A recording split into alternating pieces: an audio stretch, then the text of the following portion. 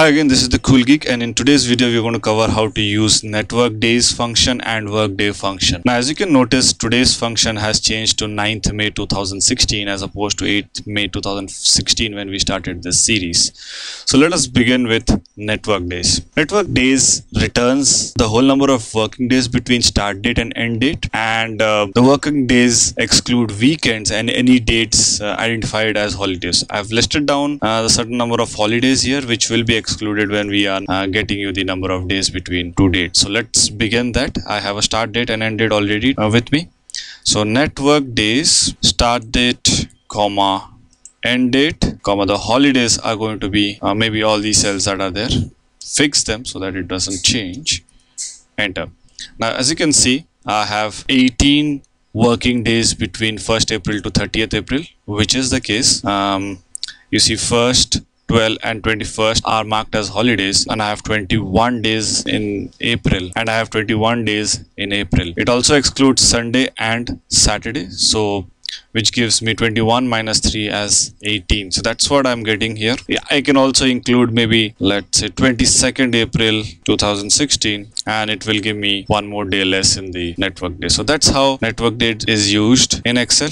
Please use it whenever you want to calculate the number of working days between two dates. What about workday function? Now workday function returns a number that represents a day that is identified number of working days before or after a date, the starting date. Obviously from the starting date we can get the number of days before or after that particular start date. So let us begin with workdays is equal to workday. Now let's say start date is 1st April 2016, and let's say I conduct a training from 1st April to maybe 7 days after 1st April. So including 1st of April, I want 7 days, right? So start date is 1st April, I want 7 days of training, and let's say what are the holidays that we have identified, right? So let me fix that and close it. Now it'll give me a date, obviously not formatted, it is a serial number, Control Shift 3 to get it back into that format. It is giving me a date 13th April. Now let's just analyze what is happening here.